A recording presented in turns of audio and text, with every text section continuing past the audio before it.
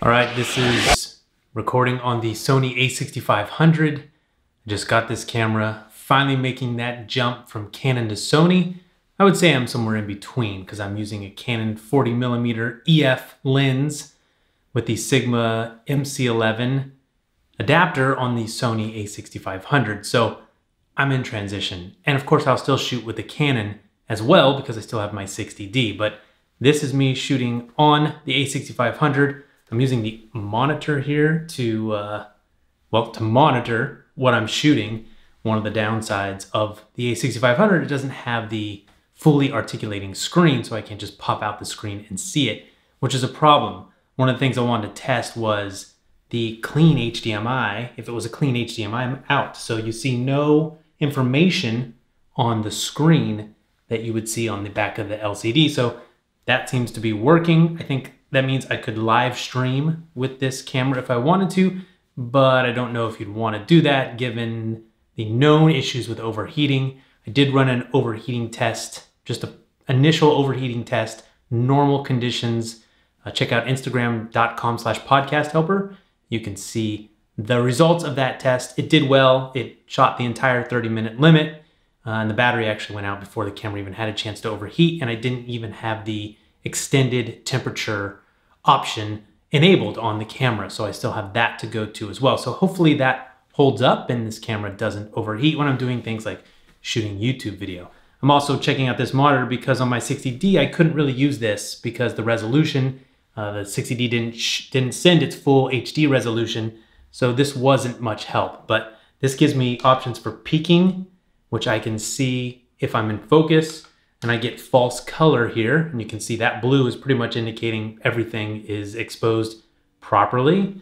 So some cool options on this Ikan VK7i monitor that I have, which I finally get to use. I bought it a long time ago, but I finally get to use it with the Sony a6500, and that's one of many reasons I went to Sony. Of course, there's a whole bunch of downsides as well, the flip screen being a huge one that I talked about. So I'm working on getting past that. One of the things I can do is monitor with my iPhone. It doesn't give you very many options, but I could see what I'm doing, like on this Ikan when I'm not in the studio. If I happen to be in front of the camera, I can actually tell basically what my composition is, and I can start, stop, record, but I can't hit focus. So I'll talk more about that later.